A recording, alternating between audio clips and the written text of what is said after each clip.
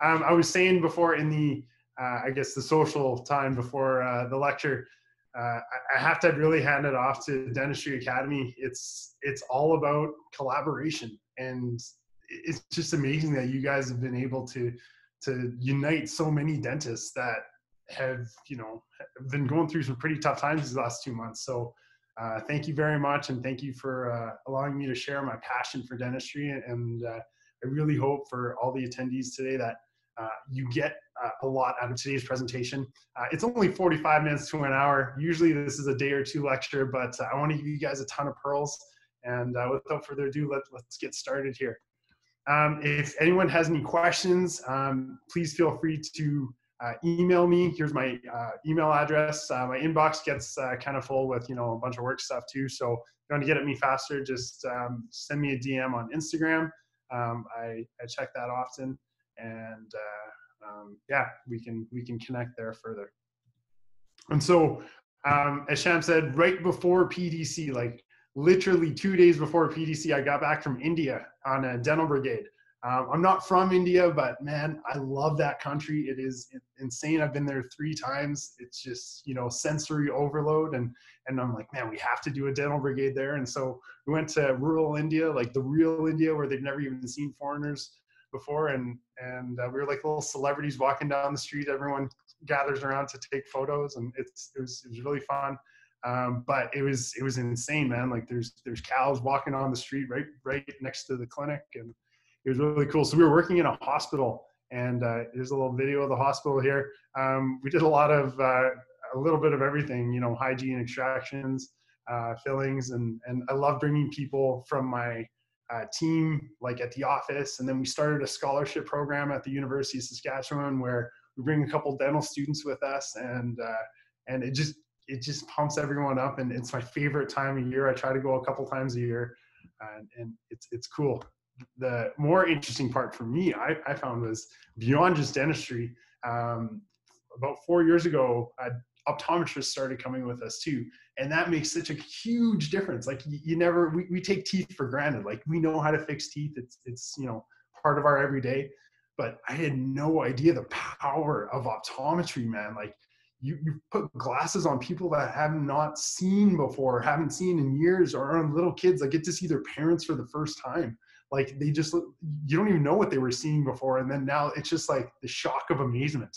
And I'm speechless, man. You can tell it's amazing. So if you haven't been on a dental brigade before, I highly encourage you guys. It's a way to get back to your soul and get back to your true power of our profession. Like Sham said, man, my passion started 10 years ago, and it started on a trip to Guatemala, and I was just looking for an adventure. And then 10 years later, I've been on 19 of these now, and it just, there's something about it that keeps me going back every single time. And man, that's where my heart is, man. It's about helping people that don't have the ability to give anything back to you, and that's what makes you feel good. And that's what we're all on earth to do. We're all on earth to share our skills, and I highly encourage any dentist that wants to or isn't interested in this to just reach out, and I can see if we can, like, you know, travel together, and I love meeting more people, and yeah, I hope you guys can reconnect to your profession this way. And I don't have to explain to you guys the power of our profession. Like this was a 14 or 15-year-old girl that was actually getting married. And just with a couple composites, she's able to smile for her wedding day. And she's in tears just from something that we take, you know, for granted every day. Of course, this isn't your Instagram worthy stuff, but this is everyday life, man. And this is what we do, you know, in Guatemala, and we help provide people with smiles. And so, yeah, it's awesome. However, 5 years ago, I started getting really frustrated that the lines never ended. And there was just so many people to help, and I felt like I wasn't making a dent. I actually, you know, caught myself in a little bit of a depression there, and couldn't figure out how I could help more or what I was doing wrong.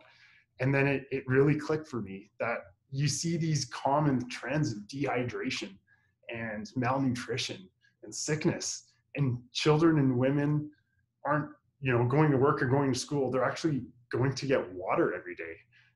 And that broke my heart, man. Like, kids not going to school just because of water. And man, why don't we just give them water? Why can't we figure out a solution for that? We're resourceful people. And so I made it my mission. And in a drought-stricken area in in Nicaragua, I made it a goal. I'm going to get this community fresh water. And so I teamed up with an organization out of Edmonton, and it was like 12,000 bucks to drill a water well. Like, who cares, right? Let's do this. And so we gathered all the people together. We drilled a water well, and there it was. Like, it was, this to me was the true power of our profession. Our profession is not about teeth.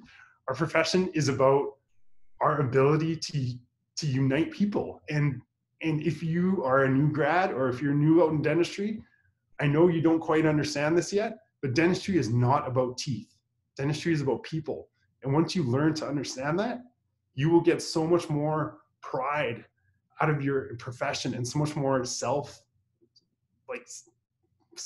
that you're doing something and that you're making a difference. And that's what I want to share with you guys. You don't have to drill water wells. You don't have to go down to Central America or India and fix teeth.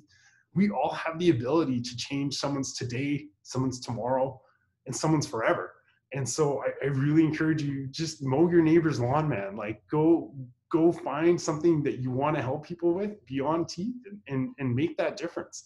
And I really hope I connect with you guys, and you guys come with me on some of these trips, because I feel like I'm just on the verge of making this even bigger.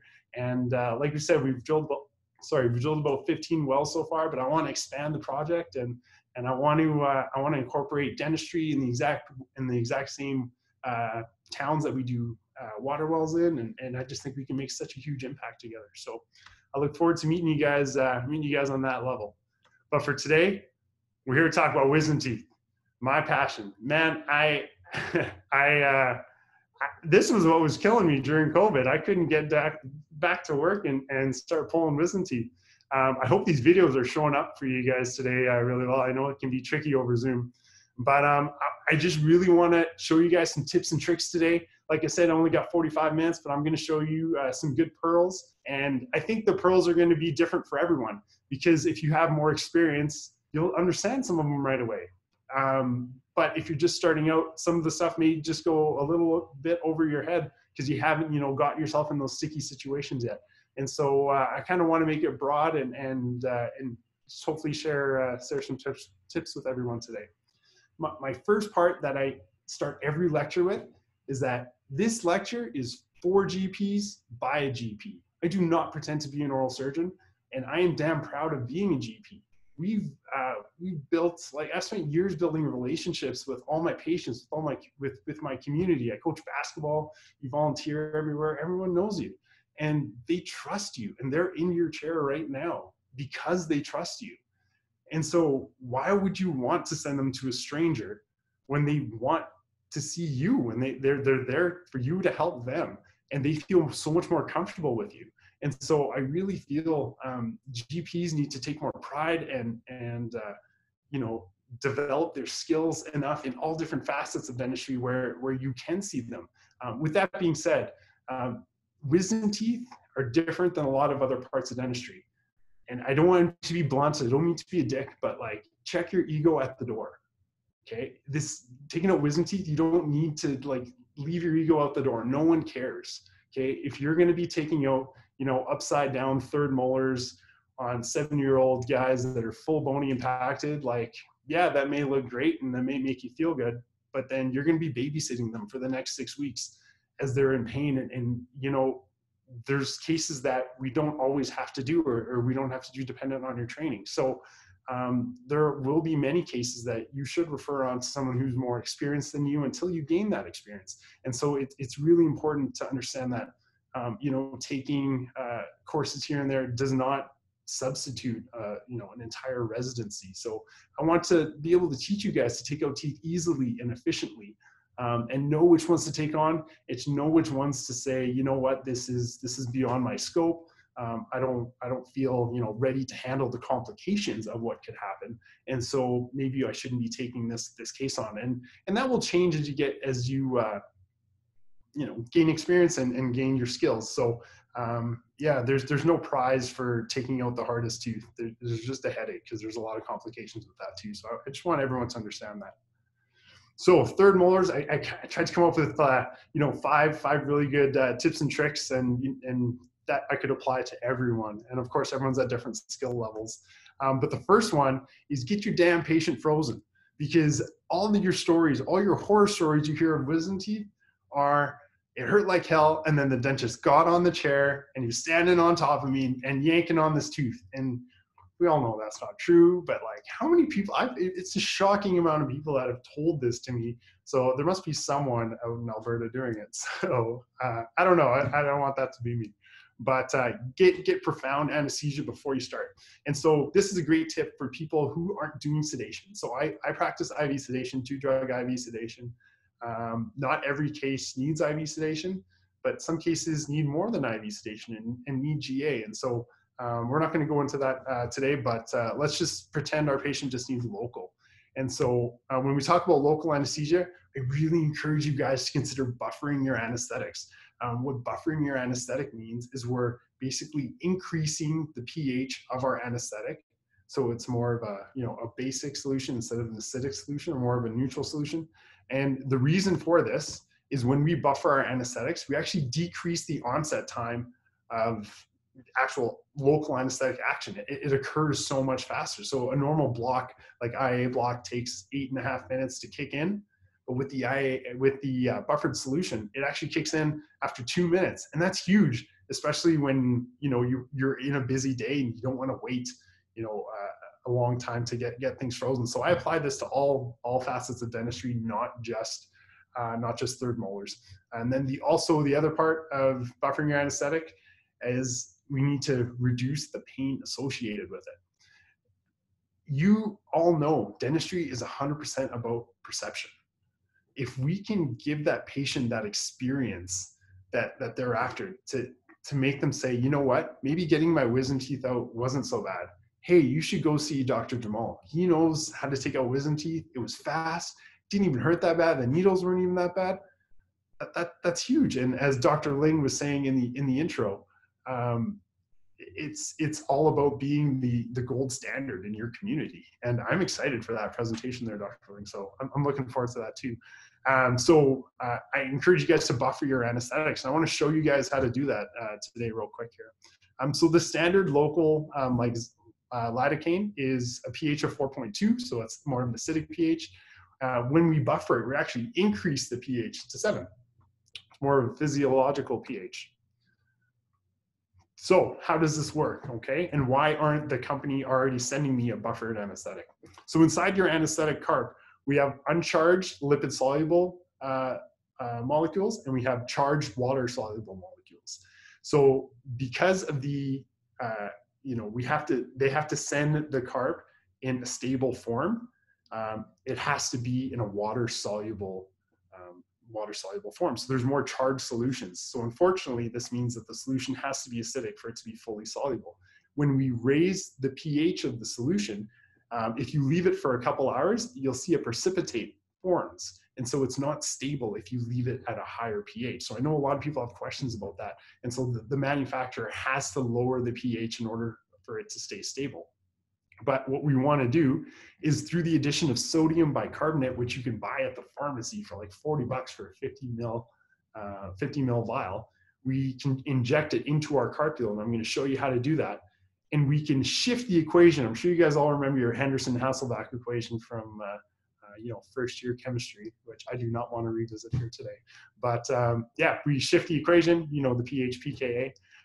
And we shift the equation to a more uncharged lipid-soluble form that is able to cross the membrane and cause anesthesia. So it's as easy as this. And I have a video for you guys too. It's just an insulin syringe, a 1 cc insulin syringe. You put it into the sodium bicarbonate, draw up, I don't know, a mil if you're going to do five carps, and you inject 0.2 cc into each lidocaine carpule. And you'll actually see the stopper push out just a little bit.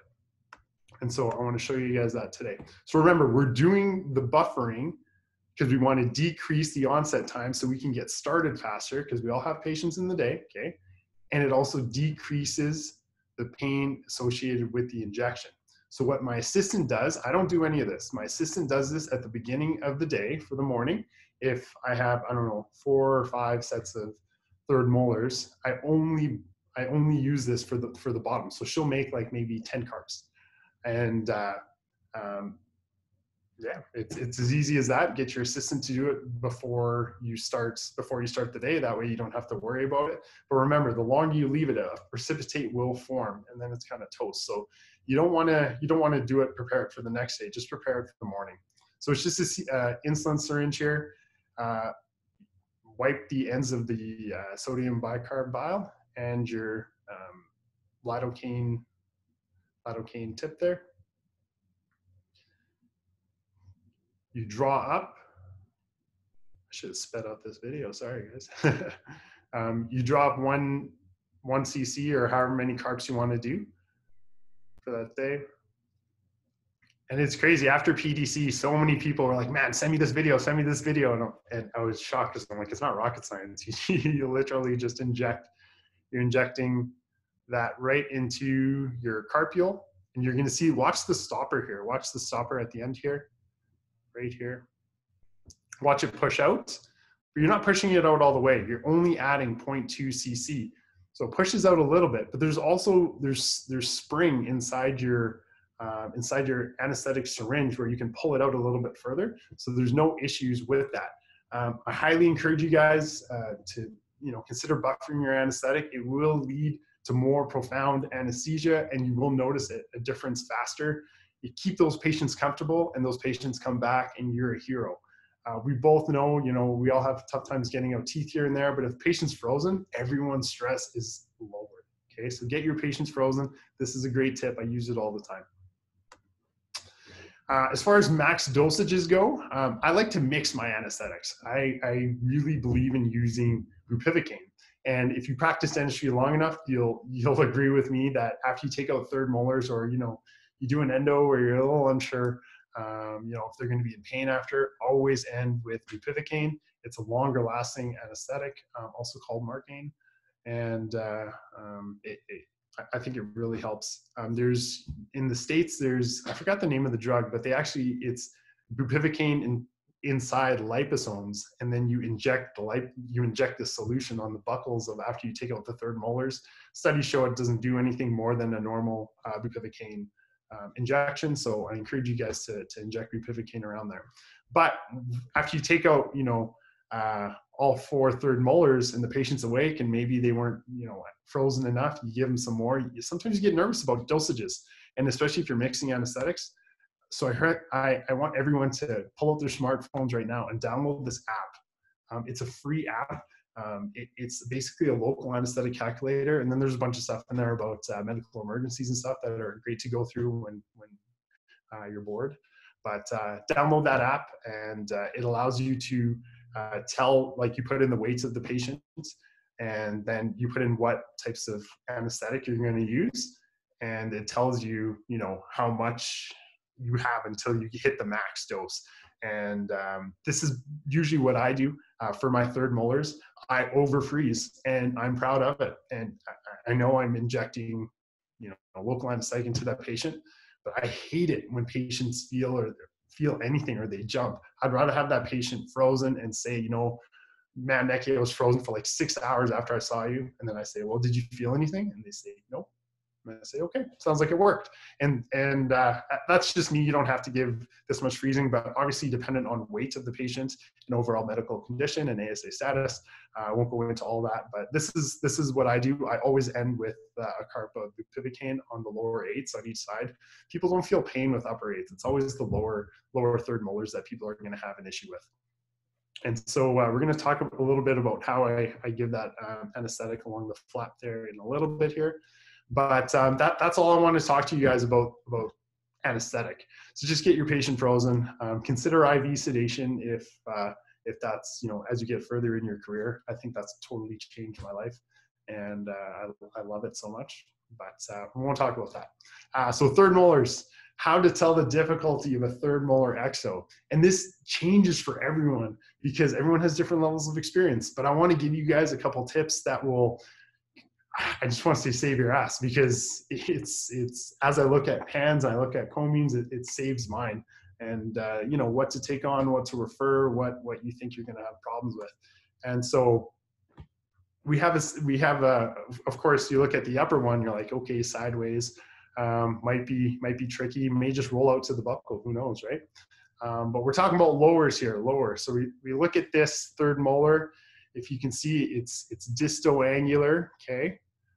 Okay, so things that I look at a pan here, I'm thinking, well, I can't take the tooth out this way. It's gonna go into the ramus here. Okay, I'm looking at the inferior alveolar nerve bundle. Is this gonna be an issue? I can see a white line here, and then I don't see much here. Maybe it gets darker there. I can't tell. You can see a solid white line there. I'm looking at the space between here. Because the problem is when you go to split these teeth, you can't get a burr to come this way. Physics doesn't allow you that. And also, the patient doesn't have unlimited opening skills. So distoangular teeth are quite difficult. And there's ways to take them out. And there's, you know, unfortunately, it takes a lot of struggle sometimes. But distoangular teeth can be taken out. You just have to know like how to take them out properly and how to take them out safely. Continually reefing on someone's jaw is just going to lead to a lot of pain and a lot of pull stop problems. And so I hope you guys can see this video right now. I don't know how choppy it is on Zoom, but if you'll see, I use a 45-degree angled handpiece for everything. I'm a GP. This is what I was trained on. I do have a straight handpiece, but having this 45-degree, just like all of you, we can just connect it to our units and we're off to the races. So I have a bunch of them, but I highly encourage you guys, if you are going to use a 45-degree angled handpiece, I want everyone to get electric handpieces. Electric handpieces revolutionize dental surgery. If I didn't have an electric handpiece, I'd be using a straight electric handpiece. And so I have no problems using a 45-degree angle handpiece. Of course, there's, you know, situations where you have to use a straight handpiece, but it's quite easy. And then we put PRF in the socket, and we'll kind of talk about all this here. So there's so many factors involved. Like, how do you know, looking at a pan, like what is going to be hard, what is going to be easy? And so I just want to focus on 4 real quick. Okay, so looking at this tooth, we see it's horizontal there, and horizontal tends to scare so many people. And everyone says, oh, your teeth are sideways, those are going to be brutal. And patients automatically can think of that too. My teeth are sideways, these are going to hurt like hell to take out. And it doesn't have to be that way. So I just want to share with you guys a couple tips here. So angulation, easiest to hardest. Mesioangular, easiest, okay? Distoangular, hardest. And we're going to talk about why distoangulars are the hardest. And a lot of it has to do with, you try to deliver it to the distal and it doesn't go. You try to split that tooth, but you can't get to the furcation to split it. You end up taking away a lot more bone because you're struggling to you know, get this tooth out of there. And it just doesn't, you know, work well for anyone. So mesioangular is the easiest. The horizontals aren't actually that bad. You just have to learn to take them out properly. And in our full day, multi-day courses, like we show you guys how to split them and how to take them out easily, but I only have 45 minutes here, so I can't cover everything. And then distoangulars are the hardest. We're going to talk about that in 2 seconds here. Age, a simple rule of thumb, okay? Under 25, it's not going to be as bad as if they were over 25. That is just a simple rule of thumb. Everyone is different.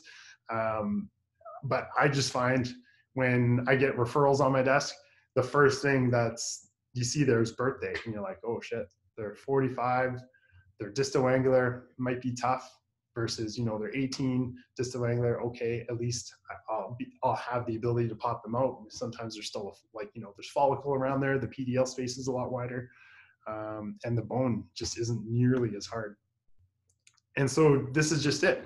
So we look at this third molar, and I don't know about you, but I lose the root in here. I have no idea where the root starts and where the root stops. You can see the IAN down there, but sometimes these teeth can be tricky, and when you can't see any PDL space, unfortunately, this was about I think it was about 75. You can't see PDL space, and you start pushing on that tooth, and you hear a crack. Yeah, you often take a chunk of bone out of it, and you'll more often see this on upper tuberosities. And I have some great slides about tuberosity fractures I won't share with you today because that's embarrassing. But I got some big tuberosities out there, and I'm sure you guys all have too. And like I said, it's part of the game. You just have to minimize it, of course. But this is key. If you get anything out of today, when you start looking at pans, I want you to start looking at this. Okay, so let's look at this mesioangular impacted tooth here.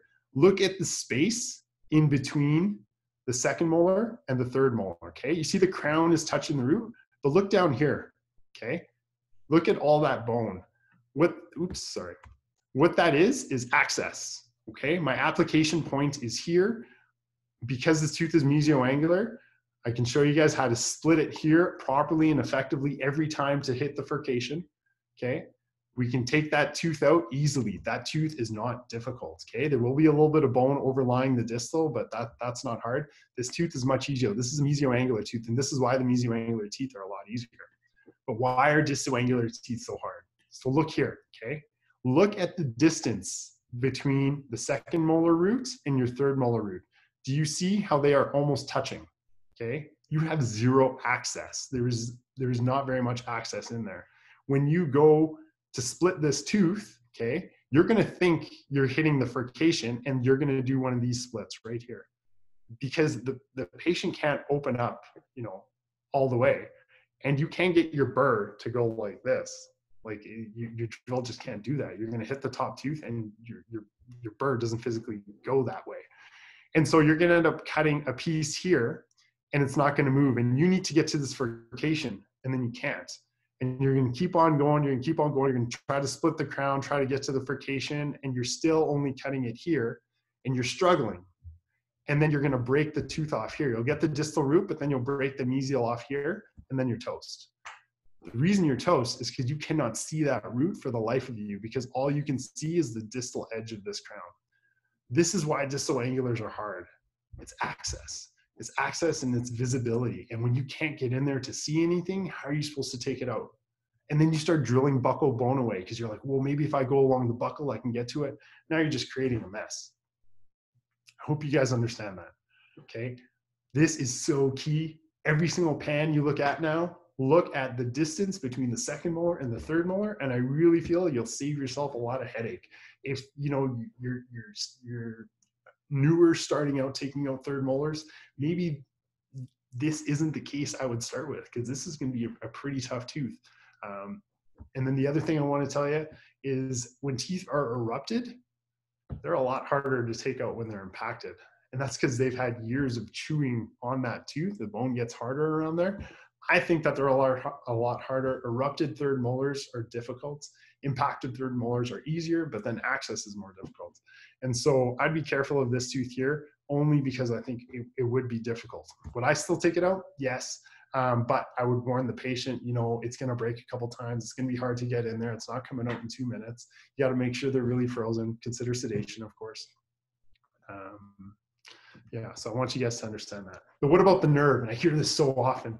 I'll have, patients come to me and they say, my dentist sent me to you because my wisdom teeth were in the nerve. And the dentist is telling the patient that they're in the nerve. And so let's clarify this a little bit. We all know as dentists, the teeth aren't, a lot of them, some of them, the nerve goes through the tooth, but the teeth aren't in the nerve. They're just in close proximity to the nerve. And when you look on a pan, it's easy to tell the patient, hey, look, your wisdom teeth's in the nerve. You're going to go, I don't want to deal with it. You know what I mean? And so let's get around that here. So we're looking for the most part at pans. And I've studied pans so much. And I've read so many papers on how to, dissect just looking at a pan, how this tooth is going to be. And what I've come up with is that they're all crap because you can't see what you want to on a pan. And I hear it so often and people are like, well, I see the 2 white lines of the IAN, like of the nerve bundle. And then I know the nerve's not in the way, so I'm good to go. Okay, that's fine. What about here? Can you see the line of the IAN? I'm unsure. I really don't know. I think it's going to depend on the quality of the pen. But I think there's 3 factors over all the research that I've read and my own personal I guess, my own personal experience, there's 3 factors that I want to talk to you about. So this is going to be like a typical patient that we get.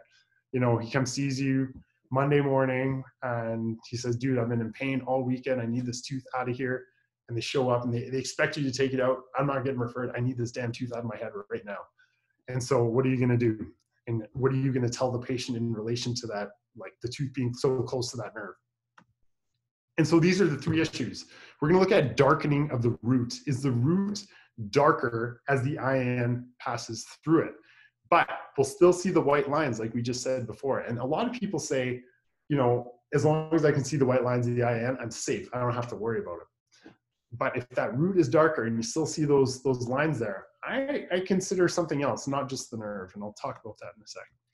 And what if you see, like in the previous x-ray, an interruption of the white lines of the canal? I think that's an issue, and a lot of research shows that could be an issue of a possible nerve, like nerve associated with the tooth.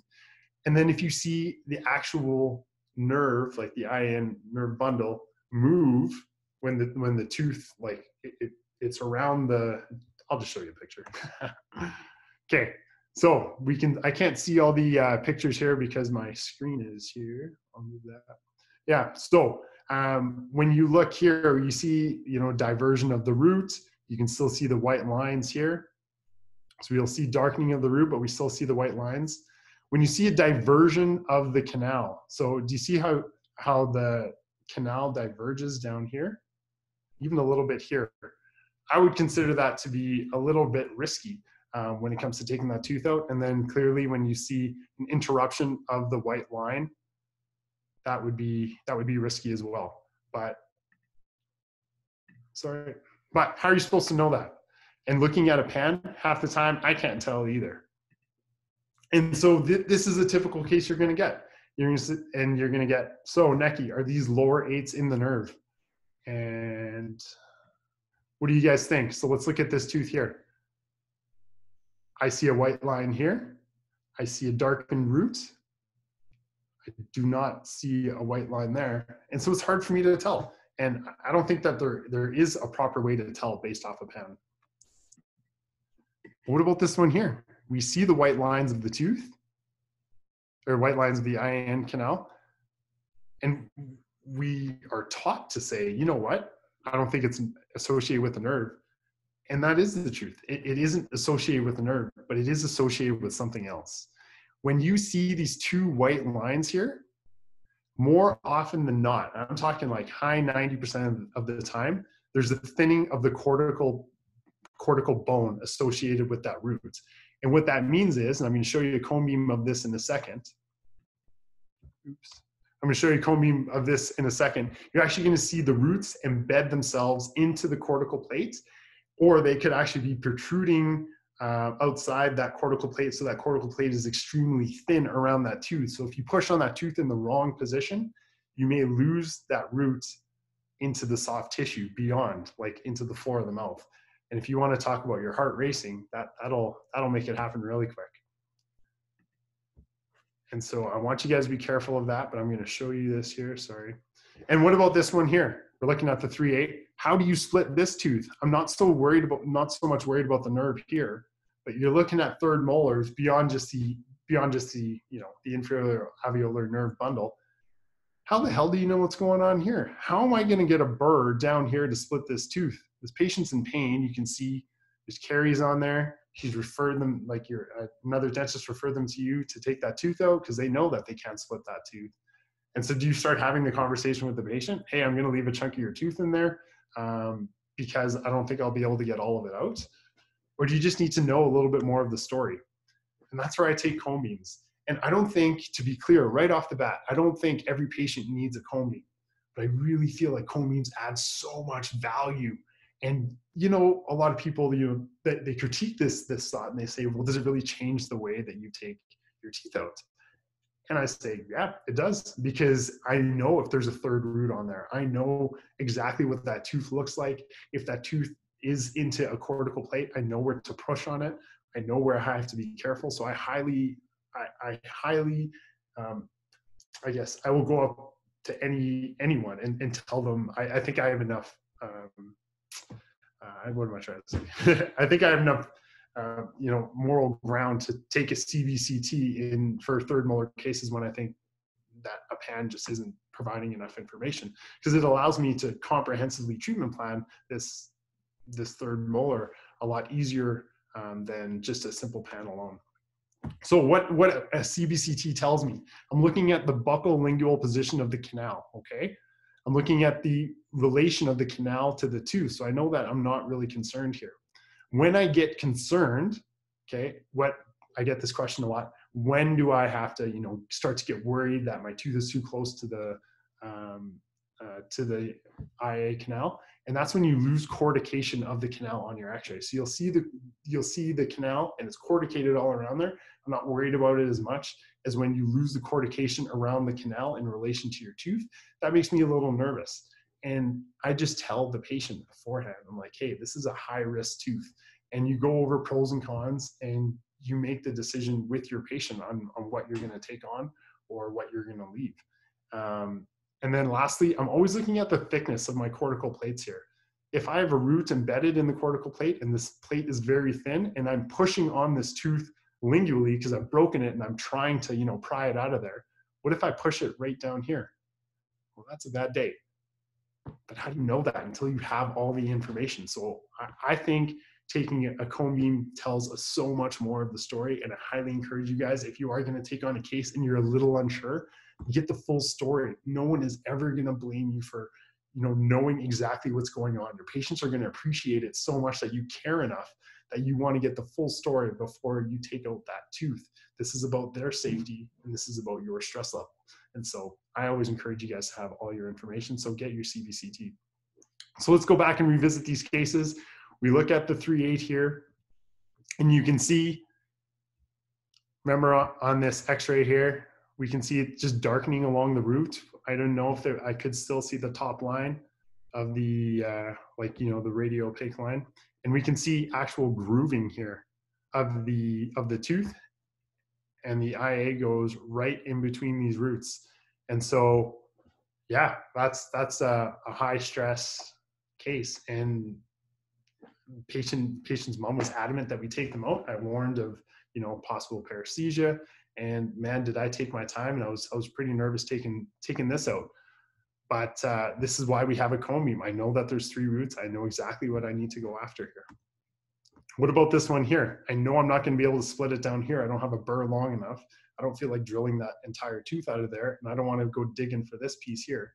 So why don't we just take a cone beam? So from there, we can see it's all just one tooth.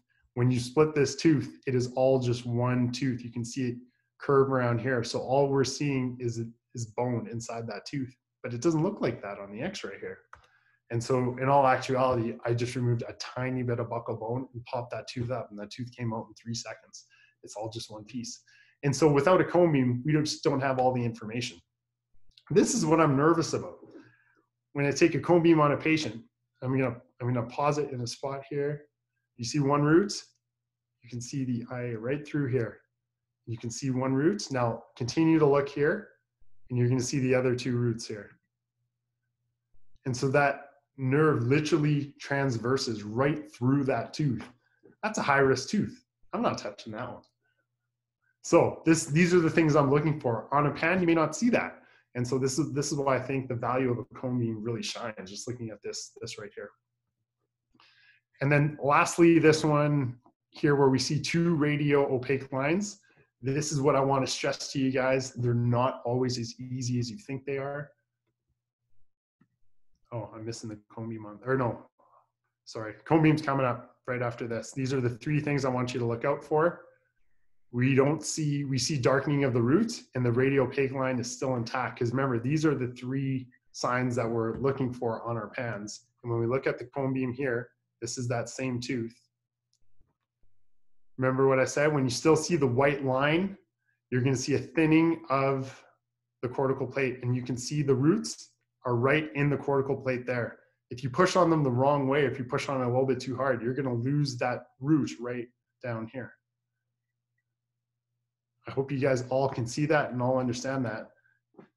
And this is that pan right there. So you can't tell the cortical plate thickness off this, but when I see the white lines here, I'm always nervous about cortical plate thickness, and I'm never pushing apically, and you should never push apically with third molars anyway. But that's what we're looking at. Okay, now let's get into it. Access is 90% of the battle. It's all about making an appropriate size flap. So flaps have to be, I guess, as large as possible, but as small as necessary. We need to be able to see what we're doing, but we don't need to be, no, I said that backwards. As small as possible, but as large as necessary. Yeah, sorry about that. Okay, so flaps have to be as small as possible, but large as necessary. We don't want to create these massive flaps where we unglove the entire mandible to take out a third molar. You don't have to do that. You just need to be able to see your tooth and safely take that tooth out. And so it all begins with proper flap design. I like to minimize trauma, but I need to maximize what I can see. If you cannot get a tooth out, 80% of the time, it's because you can't see the whole area enough. If you're constantly fighting with your soft tissue, your flap is probably either not large enough, or you've torn it and now you almost have a split thickness, like you have half periosteum on this part, but it's full thickness on the other part, and it's just a messy flap. So I really encourage you guys, put pressure when you're using your scalpel blade all the way to the bone, and make sure it's a clean flap, single stroke. Before you reflect your flap, I want to give you guys a really good tip to make your flap fold right off your tissue, and that's by using what we call a hydraulic flap. So what a hydraulic flap means is that I want you to take anesthetic and I want you to inject all along here and make this flap bubble. You're going to see it bubble off the bone. So you're going all the way to the bone, below the periosteum, and you inject a couple drops, and you're going to see all the gums here bubble off. And then when you go to reflect it, it's so clean and it just falls right off the bone. And so you have a full thickness flap. It's not messy. It really helps you. A lot of people say that they have difficulty with their flaps trying to, pull it off the bone. And this is my trick. It's hydraulic flap. You can apply this anywhere in the mouth, especially, for implantology or bone or soft tissue grafting. If you are going to require a full thickness flap, inject anesthetic all along this tissue here, make that tissue bubble, get all the way to the periosteum, and then pull back, and it just falls right off the bone. So this is my standard incision. This is my third molar flap, and we've all heard of this, the hockey stick flap. And so I like to go one tooth ahead. I know a lot of people, they'll just make another incision down here, but I find when I do that, I get more food in the socket over the healing period. And I find that people take longer to heal if they do that. And there's no right and wrong way to do it. It's your comfort level. So I encourage you guys to try what works for you. This is what works for me. And so I've injected the flap all along here, just a couple drops all along the way. Incision here with a 15 blade. And then at this corner, I make a hockey stick. Okay, what a hockey stick means, it's almost like a 45-degree incision. And when I first started taking out third molars, this is what was killing me, because I thought I was making my hockey stick incision, but just due to the angle of everything, my incision was more like this. And I thought I was 45 degrees, but I wasn't even close. I was maybe like 20 degrees. But if you actually get a proper 45 degree here, you'll see this whole area just folds back and it opens up really easily. For my scalpel handle, I encourage everyone to change their normal scalpel handles. I had an assistant when I first started doing third molars. She was a new grad. I was a couple of years out. I wasn't the most experienced. And when she was taking the blade off my scalpel handle, my rectangular scalpel handle, I don't know what she was doing, but she missed, like she slipped and it cut her entire palm. And really, whose fault is that? It's mine. I didn't train her well enough. I probably didn't even know how to take one off well enough. And she was hurt, man. She went to the hospital. I felt horrible. We had to call the patient. They had to go get, their testing done because it was a medical cut. And so I encourage everyone to use this. This is my favorite scalpel handle. It's by Carl Schumacher. It's called the drop blade scalpel handle, and I'll show you how it works here. I love round bladed scalpel handles. You have so much more dexterity. And look at this, there's a little spring on the end, and it's just so cool. You just depress the handle and it shoots off the blade. If you want to talk about safety now more than ever, get the scalpel handle where you cannot mess it up, where your assistants cannot cut themselves. I encourage you to look it up. It's by Carl Schumacher. We're going to talk about that in a couple minutes. At the end, I've arranged something awesome for all the dentistry folks here. So let's talk about a flap. This is a typical case that we'll see. And so I just want to show you a quick and easy flap. I do not flap all the way to the angle of the mandible. Like I said, I make my flaps as small as possible, but as large as necessary that I need to see. And so I always start one tooth ahead. You can see my 45 degrees there. I'm sorry, I'm making this flap literally by looking at it through a camera right now. So it is, it's a little bit tricky to reflect it here. But if you're gonna have your flap get caught, it is right here. And you're gonna see where I'm struggling right there? See that tissue? The tissue from the tooth around the follicle, it gets caught right around there. And it's just a little bit more dense tissue. And look, I'm all the way down, I'm full thickness, all the way to the bone. I do not need to flap it all the way to the angle. I have as much as I need to see. I'm gonna push that lingual back a little bit. And there's my 45-degree angled handpiece. I can see everything. You can see the entire tooth there. You don't need to make a massive flap. You just need to make it big enough that you can see everything and you can safely take out that tooth without causing further issues. And so in cases where, you know, it's a full horizontal, full impaction and you need to make a larger flap, you can. And you can see I've made a large flap here. I can get to this entire tooth. I haven't done any bone removal yet. But you can flap the whole mandible if you want to get to that tooth. It's the exact same flap design, but you may go a little bit further ahead and it's going to be a nice 45-degree back here. But you can't tell me you can't see everything there. It's nice and clean.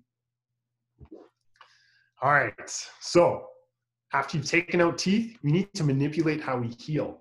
I don't think the actual surgery is the hard part. I think babysitting after is the hard part. I think you make or break your reputation on your post-op. And so this is where you need to show your patients you care. And this is where we need to make them heal. And we'll do anything to make them heal because we're trying to avoid complications, right? We don't want them to get infected. We got to have a nice clean surgery. We need to rinse our flaps after you take that tooth out. You need to make sure you don't leave any infection behind. We don't want to have dry sockets. We're going to talk about this. We avoid dry sockets at all costs. I'll maybe see, I don't know, one dry socket every couple of years because of the protocols we have in place.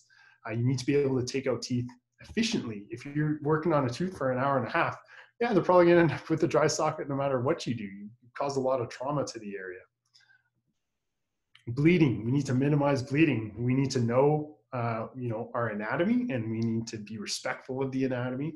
And no matter how hard a tooth is to come out, we do not compromise on where we're going to be you know, cutting or pushing, because we need to respect that anatomy and we need to respect the blood vessels in the area. And most importantly, pain. If we are able to control pain for our patients and you know, long-term pain, that'll just work out so much better for all of us. And this is where you'll build your reputation right here. And this is where PRF shines. Show of hands, who here uses PRF? I hope to see 80% of you holding up your hand here. For those of you that don't know, PRF has changed the way I practice dentistry. And if you've taken a PRF course or if you've been a student in your practice, I know it has changed your practice too. And you can use PRF across everything. It's not just extractions, it's soft tissue grafting. I just read an article yesterday about there's some crazy endo applications that they're using it for. People are using it for cosmetics. They're using it for everything. I had a version of PRF, but PRP injected into me for my shoulder healing. And so it's crazy. And what PRF is, okay, is an autologous platelet concentrate. So what that means is we take blood from the patient. We don't do anything to it. We literally just collect it in a tube and put it in a centrifuge. It is so ridiculously easy. There is no manipulation of the actual blood. It is the patient's blood that we're going to manipulate. We're not adding anything to it. The reason why we call it LPRF is because we're able to capture all the leukocytes into the PRF. So leukocytes are white blood cells. What do we want around an area to allow it to heal faster? White blood cells. So we're going to incorporate white blood cells here. And inside this PRF here, inside this autologous platelet concentrate, are all our growth factors.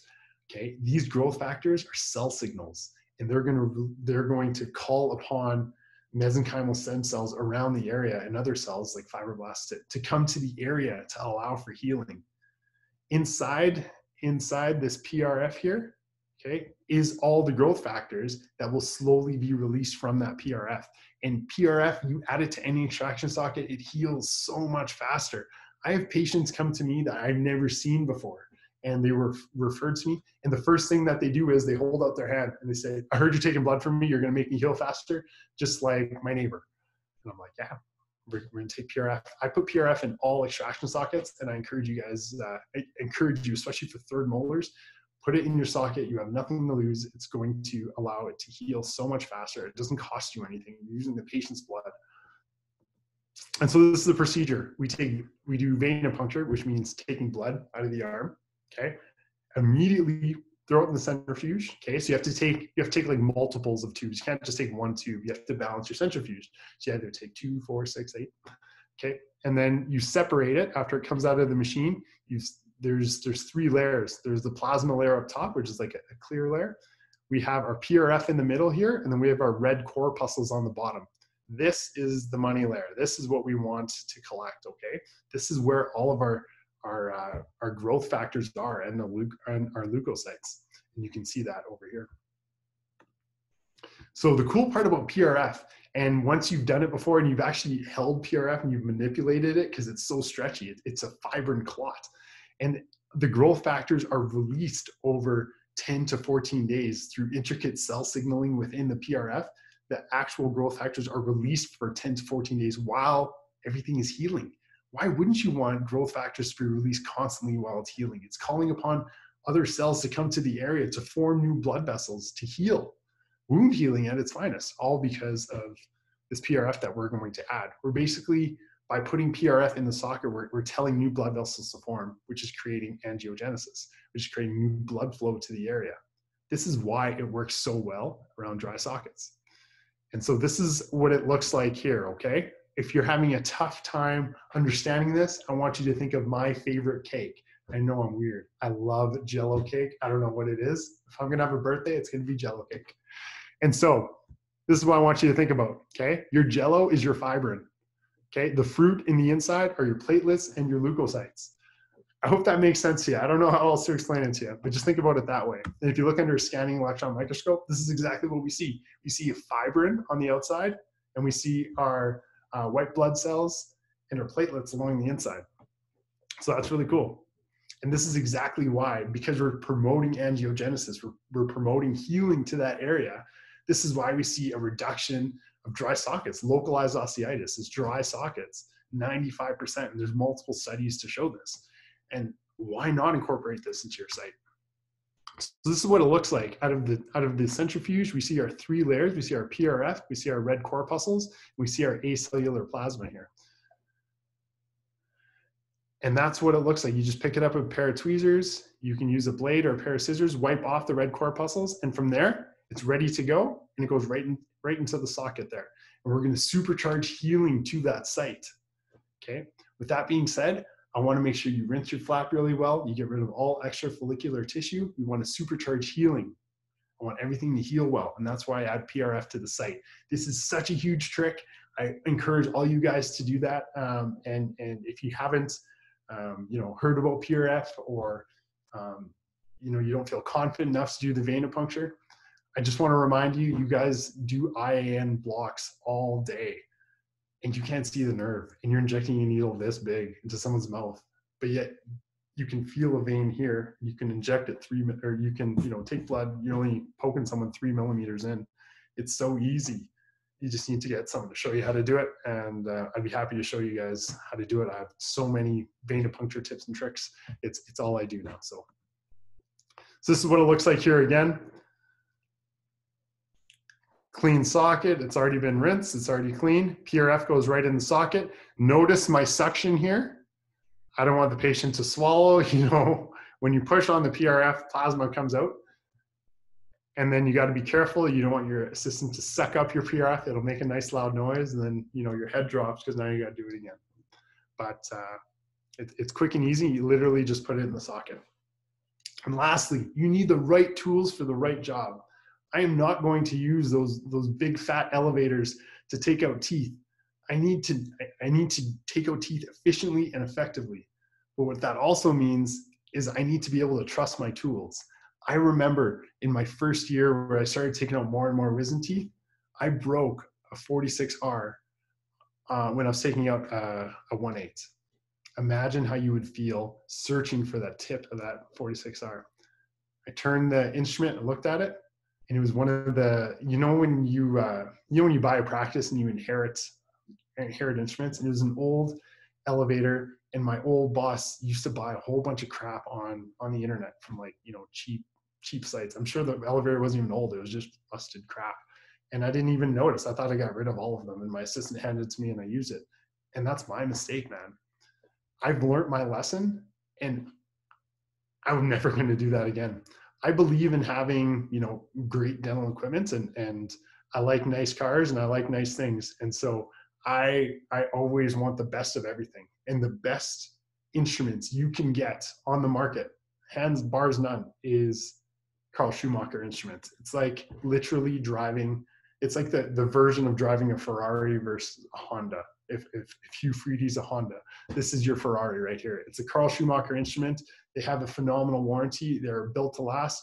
I think Jazz and Ho Young spoke about proximators yesterday. Carl Schumacher also makes proximators. But this right here is my favorite instrument. I think every aspiring, you know, exodontist or anyone that pulls a lot of teeth, this is my go-to for third molars. I get a lot of questions on this. Not every Cogswell B is the same. Okay, this is a different Cogswell B. Only Carl Schumacher makes it. It's a modified Cogswell B. So it's the ELE 7660 and K, and the K is the modified version. And I use the Cogswell B to lever off the bone. I got videos here to show you. It's between the bone and the tooth for all maxillary teeth. Like I said before this webinar, I did 2 sets of third molars this morning, then ran home just for you guys here. And I got to go back, and I got a couple more in the afternoon. But in all my kits, this is my main instrument. I have so many in the office because this is what I use for all third molars, and I feel it works really, really well for me. Where it really shines is because of this small rounded point, and this is where a lot of Cogswell Bs are different. So this is why I highly recommend this one here. It has a thin pointed end, and this part here is longer, and that's great for upper third molars. But this is what I use for a lot of teeth, and it's because of this, and it's because of a purchase point. And what a purchase point is a purchase point is what we can use inside teeth to really lever them out. So you can make a hole in a tooth, and I show you how to do this. I just don't have time for this right now, but we make a hole in the tooth, and then I insert the Cogswell B in here and lever off the bone and up, and the teeth pop out. Now your tooth cannot be fully solid when you do that. You'll just break the crown.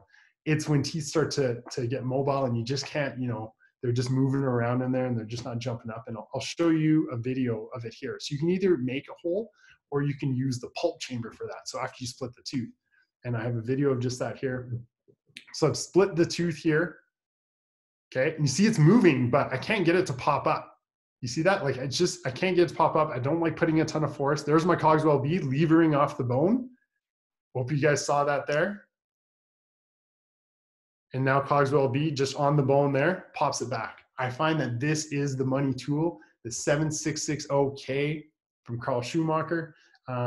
It's a game changer. And for me, it's my favorite tool. And during our course, I show you how to use it and everything. I just wanted to introduce it for you guys here. I get a lot of questions on what my actual kit is, and this is my kit. I am not affiliated with Carl Schumacher. I do not get paid for anything. I just believe that they have badass instruments. And so talking with them, I'm always talking with them, and I said, if I'm going to hold a course, I need to have your support to show people what I use. And since I'm already using Carl Schumacher instruments, I feel really good about telling you guys and telling everyone that they are the best instruments. And yeah, full disclosure, I'm not paid for any of this. I just think that they are the best. And in my kit, the two things I think separate my kit apart from all the other kits are the modified Cogswell B. And I use pot elevators as well for really high upper rates, but we're not talking about that today. That's more of an advanced course scenario. But I have a third molar kit with Carl Schumacher. And this is your gift, I guess, for joining the presentation today. I reached out to Carl Schumacher in the US, and their Canadian distributor, that is their brand new Canadian distributor, is Hasira Med, HMI Med, based out of the GTA. And they've both said, I don't know if everyone here is American or Canadian, but they've both said that they're going to give us all a 20% off access to their website. So that's to buy anything. So if you're going to buy approximators, or you want to buy a modified Cogswell B, or if you want to buy the kit, everything is 20% off. I think this is huge. I'm probably going to buy some more too, because it's 20% off, and it's valid for the next 2 weeks here. I highly encourage you guys. It's a great deal. You're buying the best of the best. So this is just what I use, and I encourage you guys to check it out. And I know Jazz talked about the approximators yesterday, so that's a pretty sweet deal. So Monday morning, asterisk post-COVID. Okay, we're allowed back to work. What are we going to do? Let's check out this 3.8 here. I'm just going to minimize this screen here a little bit. Check out this 3.8. Okay, let's see where we're at. We got this white line here. I think I can see it, but I can't really see it maybe. So what are we going to do? Should probably take a cone beam. Okay, and then how are we going to take out this tooth? Okay, so now we can see it. I think I can see a white line there. I'm unsure, but we do see darkening of the roots. And what did I tell you guys? When you see darkening of the roots, that's a sign that there could be nerve involvement. When I look at the CBCT, I'm going to check for position of the nerve. I'm going to check for position of the cortical plate. I'm going to check for cortication of the IAM.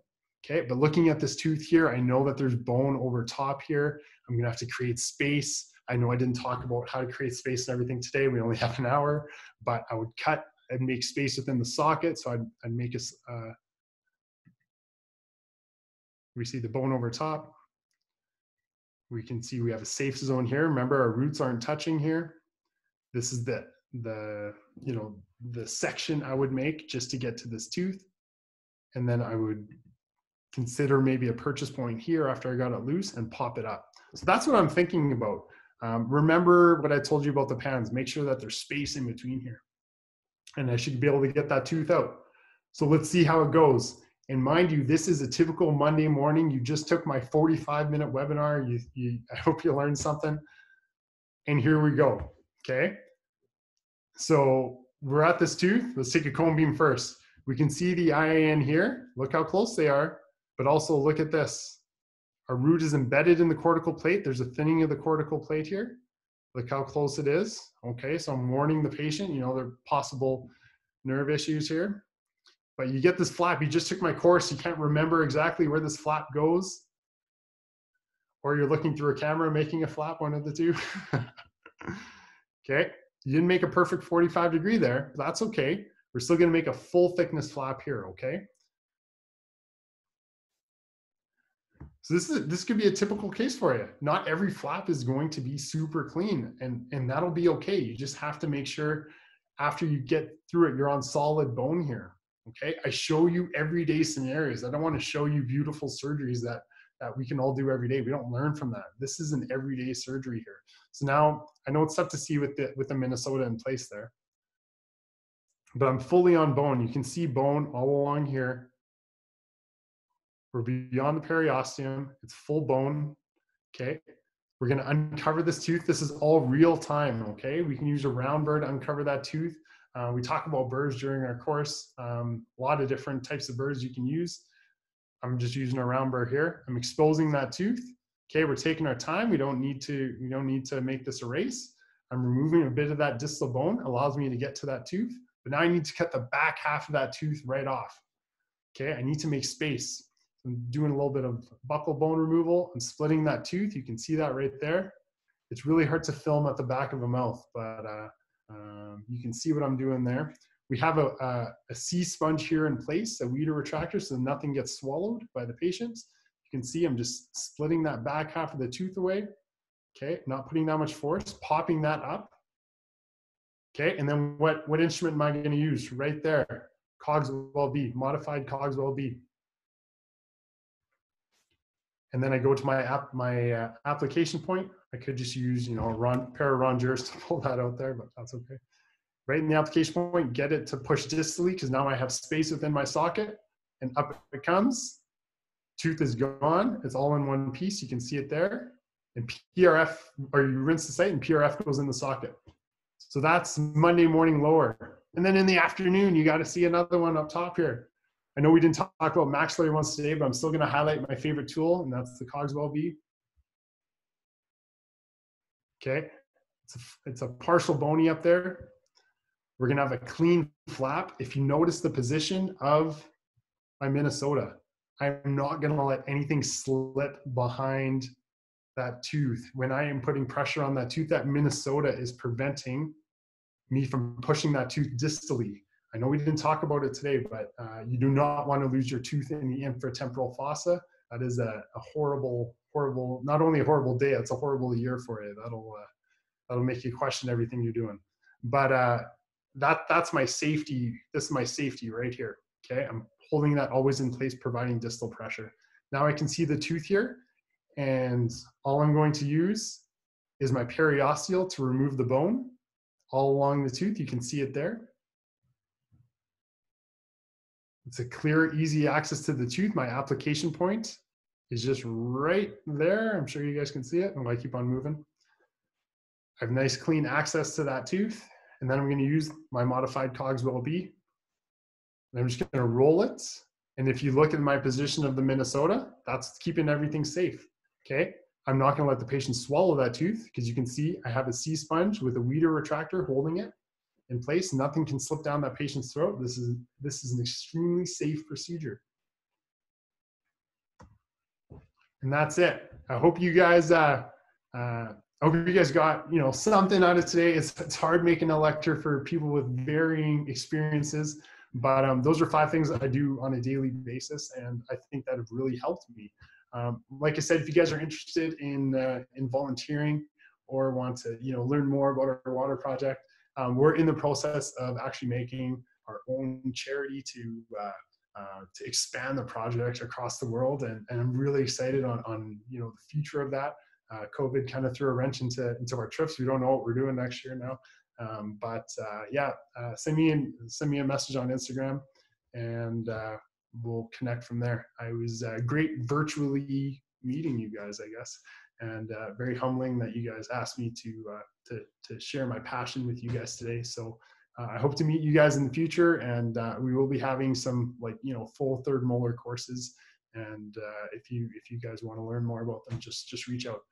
Thank you very much. Awesome. Thank you so much for that, Neki. It was very informative in so many different ways. Our chat lines are blowing up. Everybody wants, you know, asking all these questions. You know, when is Neki speaking next? Can you talk about this? Can you talk about that? So, you know, hats off to Dr. John Sanderson and Ziad Hamad. They're working overtime behind the scenes to make sure that they get all these questions answered. So now we'll try our best to get to as many of them as possible, just because Dr. Jamal does have to run off to take care of some more aides. But before we do so, we're going to do some quick housekeeping. If you haven't done so already, please make sure that you type in your name and email address into the chat group for CE verifications. There's been a lot of questions about videos from yesterday and today. They will be uploaded on our Dentistry Academy YouTube page. So please make sure you subscribe in order for you to watch the videos and get the latest updates. Also, please follow us on Instagram and LinkedIn to receive all of the latest information of our upcoming talks this upcoming week. And once again, on Monday at 11 a.m., we will start off week 4 with Miss Melissa Calloway, who will be talking to us on how to build your network to jumpstart your return to practice, followed by Dr. Mike Ling, who will be talking to us about how to double your case acceptance. So make sure that you sign up today, dtacademy.ca, and as always, the password is track20, all caps. I'm going to go ahead and pass it on to my co-hosts, Dr. Hamad and Dr. Sanderson, for some Q&A. Awesome.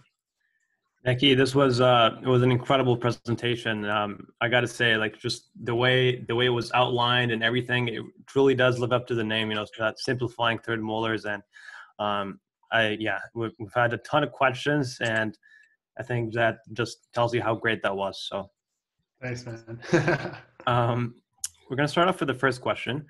From Anonymous. During wisdom tooth extractions, if pressure is not stopping the bleeding, what is the next step? I need more info. It depends. Like what I do is, it depends where you're cutting, or it depends kind of what's involved. For a simple, normal extraction, you can definitely, usually pressure gets 90% out of them. I would anesthetize the soft tissue all around there. Make sure your anesthetic has epi in it. You need to determine if it's coming from the soft tissue or hard tissue.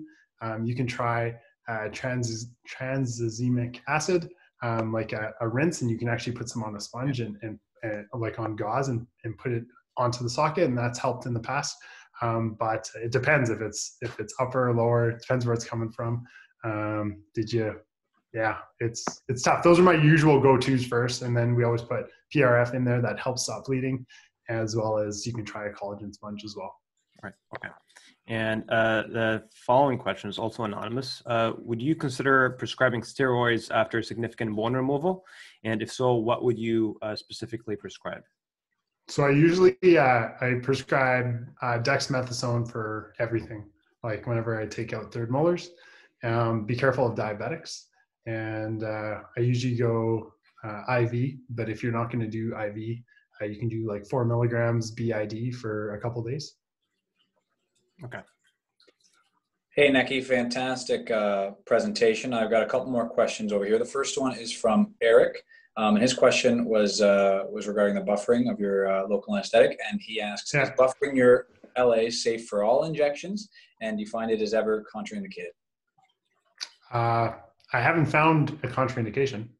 We're just increasing the pH.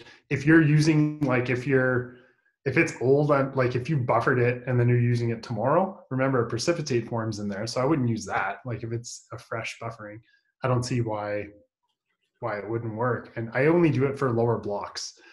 I find infiltrations kick in pretty quick.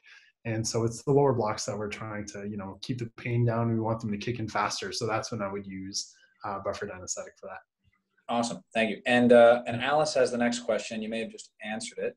She asks, how stable is the buffered LA? And if we don't use the carbule that day, would we have to throw it out before the next day? Yeah, so throw it out for the next day. It's not stable. I wouldn't keep it for more than a couple hours. But it is effective, and it's so cheap to get. Like, I know there's companies out there that make, I think it's like On Pharma or something like that make buffered solution, and it's expensive. You're just going to go to your pharmacy and get sodium bicarbonate, 8.4%.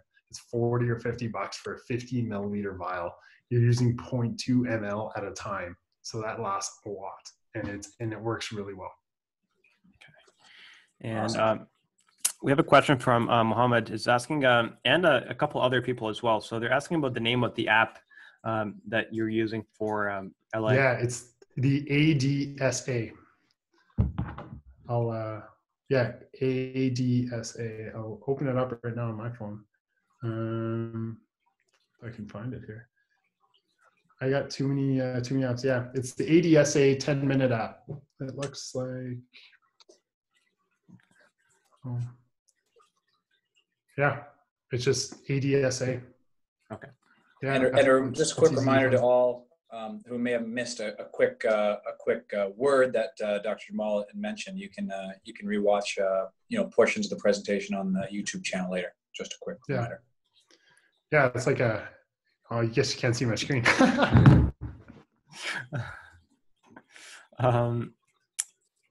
We have another question, and it's just a quick reminder. I think, like it was mentioned in the presentation as well, how much sodium bicarbonate would you recommend to be added again for each carpule for buffering? Is it 0.1 or 0.2 cc? Yeah. 0.2 yeah. cc. Yeah. Yeah, you just want it, like, you're just adding enough. It pushes the stopper out a little bit, but nothing crazy. Yeah. Perfect. Our next question comes from Mohammed, and it's regarding a CBCT. He mentions it's not practical for every dentist to purchase a CBCT. Of course. What do you, if a patient is in pain, like that example with the 22-year-old in extreme pain, what do you do? Are you still sending to Canare for a workup first, or how do you approach that? I have a CBCT in my office, so I don't send. But in that situation, I think safety trumps anything. And I think if you're going to be taking on a case, it's your responsibility to make sure that you have all the information. Having post-operative problems or medical emergency because you didn't know the full information, I think that would fall upon the dentist. And I think getting that information is crucial. And so I think anyone would respect the fact that you want to do the best for the patient, and I would get the necessary information. Awesome, thank you. Next question is kind of continuation of your chat with Mark Chan before the lecture, and he asked, would you consider printing a model of a distoangular tooth as a diagnostic tool for both you and the patient? His example is isolating the DICOM file, specifically printing in dual color, isolating the nerve. What? we may have to get him to jump on here too. I would appreciate that. I have 3D printed teeth before, and as part of our course, we had a 3D printed horizontal, and it was actually from like an NHL player. I took out his wisdom teeth, and I'm like, hey, I'm going to teach other people how to take out your wisdom teeth. We printed the model and milled the tooth and inserted the tooth in the model. But I bet you Mark can do that a lot better. I think my question was basically because you can take a CPTC scan in like very short amount of time, isolate that section. And now with like Canare has a dual color printer, you can isolate the nerve. So you can basically, if it's not an emergency situation, you can practice the surgery as a new doctor directly on a 3D printed model to gauge spacing for to visualize the case. I mean, you're very experienced, but for a younger dentist that might not have that experience, it's kind of nice to gauge the space in real time because you can isolate your CPT file. Is the tooth separated from the? You can if you want, or you can just print the whole piece. Yeah. Man, that's pretty badass, man. You can also make it clear so you can see through it. Yeah, see, that's the ones I've seen have been clear, but no, I haven't done it for like a pre-op case, but that's pretty cool, man. I like that. Unreal. So moving on with the questions, another anonymous question. For the hockey stick part of the incision, are you cutting all the way to bone along that incision? 100% of the time. I cut the bone, yeah. Yeah, you never want to have like partial thickness. It's always, you cut the bone. Yeah. And another anonymous question. For the hydraulic flap, are you injecting the LA to make the flap bubble before or after you make the flap incision? You have to do it before because you're reflecting your flap. So you inject it before, then you make your incision, then you take your periosteal, and it literally just falls right off the bone. And you can apply that to anywhere in the mouth. It just doesn't have to be on the lower part. Awesome. Next couple questions, Neki, come from Darren. His first one being, what are your, maybe a little discussion, but your thoughts on performing coronectomies? Yeah, absolutely. In high risk scenarios, you have to do a coronectomy. I don't think it's like you have to go through informed consent with your patient, of course. But if you think that there's a high risk of, paresthesia, consider a coronectomy. There's various rules to doing a coronectomy. Like you have to make sure there's no enamel left on the tooth, and the tooth is 3 millimeters below the bone, like the final point of bone that you have. You cannot have any infection in that tooth before you do the coronectomy. So if you're comfortable enough doing that, I think a coronectomy is a phenomenal procedure in certain scenarios where it needs to be done. There's always the unintentional coronectomy where you just can't get a tooth out. So, and it turns out those patients are okay too. His second question being, do you only block with Marcaine or infiltrate as well? And do you only use Marcaine at the end of the procedure or at the outset? I block with Marcaine, and then I'll add a little bit along the buccal. And I usually, like, I'm not saying I'm the fastest at taking teeth out, and I will never say anything about that, but like, you inject it, and then like 20 minutes later your surgery's done, or maybe an hour later your surgery's done, whatever stage you're at, and it's still in there, right? So I usually do it all at once. It's just easier. But then I will inject some, especially if it was a tougher one, I will inject all around the buccal as well. Okay. So now Eric is asking, are you including PRF application into the extraction fee, or are you billing out and an additional fee for it? And that question was asked by a few other people as well. Sure. I get that question a lot. I really like, as part of my course, I talk about creating the third molar experience. And if I can create that third molar experience, it pays dividends for me. It takes me no time to get PRF, especially if I'm doing IV. It's all the same needle. I do not charge for it. I guess it would be in my extraction fee. But I know a lot of dentists do charge for it, and I think you have all the right to charge for it. If it makes my patient heal faster, I just include it in the fee. Insurance isn't going to cover it. I don't like having those conversations. I don't feel like I need to. Patient's already in the chair. It's my responsibility to make them heal, and that's just how I feel about it. And from Sandranada, she's asking, what is your opinion regarding the risk of embolism while cutting the bone with high-speed handpiece? We're using a 45-degree angled handpiece with air going through the back, so there's no air going to the area. It's a surgical handpiece. There's no risk of embolism. If you're using like a operative handpiece, what you use for crown and bridge, then yes, that's a high risk for an embolism, and we will not be doing that. No. Yeah. Awesome. Next few questions are related to PRF application. A couple of them are just quick questions, but how many PRF would you place in a third molar socket personally? As many as you want. There's no doubt. As many as you want to squeeze in there. I usually just do one, but like I said, you have to take PRF in pairs, right? Like you can't just take one tube of blood. You have to balance your centrifuge. So if you have two, like you say, you're taking out one tooth and you have two PRF tubes, then I'd put both in there. But if I'm like taking out a set of third molars and I'm putting them in on the bottom, I just take two tubes and one on each side. Makes sense. Awesome. And along those lines, do you ever use PRF to treat dry socket? Absolutely, yeah. If you do get a dry socket, we need to incorporate angiogenesis back into that area. I don't know if what I do, like before I put the PRF in, helps. Like I always, if I do suspect a dry socket, I always anesthetize and I curette the area to create bleeding. I don't know if that fixes it or my PRF, and I'll never know. You'll never know, right? So I just do everything. Like I'll freeze the patient, curette the area, put the PRF in, and then stitch it up, and you never really see those patients again. Awesome.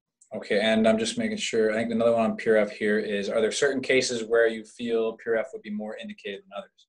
Sounds like you're a fan of it everywhere, but I like it. It's like, man, it's like ketchup. You put it on everything, right? That's it. Yeah. I don't think it would hurt you. Like I don't know why you wouldn't use it. And makes sense. Do you follow up after putting PRF, and for how long after? What do you mean follow up with just because of the PRF? Yeah, looking at the question, I mean, it may be if you're following up due to the extraction itself, I think you're doing the same, but I never follow up due to the PRF. I follow up with the patient due to the extraction. It doesn't matter if I put PRF in there or not. I always follow up with the patients. Okay. I think we are we're going to leave out of time here quickly, but I think Ziad's got one more question for Ziad. All right. So this is a bit off topic, Neki. Some people are asking your eyeglasses, your eyewear are incredible. They're iconic. Where are you getting them from? Man, I can't tell you that. That's my secret. Yeah, man. I don't have a lot of like the two things I like in life are good extraction tools and nice glasses, and I got my fair share of both. So thank you. I appreciate that. That's fun. Awesome. That's perfect. So I would like to thank our co-hosts for the day, Doctors Mike Ling, John Sanderson, and Ziad Hamad. Well done, guys. You guys did an incredible job.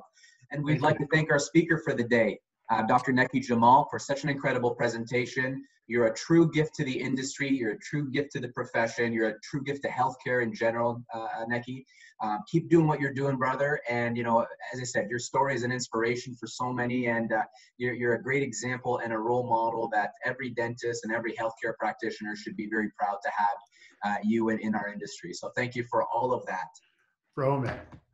Thank you, buddy. Appreciate it. Awesome. Well, that wraps up things for the day, guys. Thank you guys thank you guys so much for joining us. This wraps up our week 3. So we're looking forward to our final week. That's week 4. We have a group of 12 speakers. I'm going to even list some: Melissa Calloway, Mike Lynn, Rachel McKay, Anand Soni, Julie Bordeaux, Has Mustafa, Mona Patel, Tina Kokosis, Jake Carrier, Michael Rondinelli, Nahid Mohammed, and we're finishing things up with Dr. Mian Kwek. dtacademy.ca. Make sure you guys sign up. Have a great weekend. Stay safe. Go outside. Enjoy the weather. And thank you guys. And we'll see you on Monday at 11 a.m. See you guys.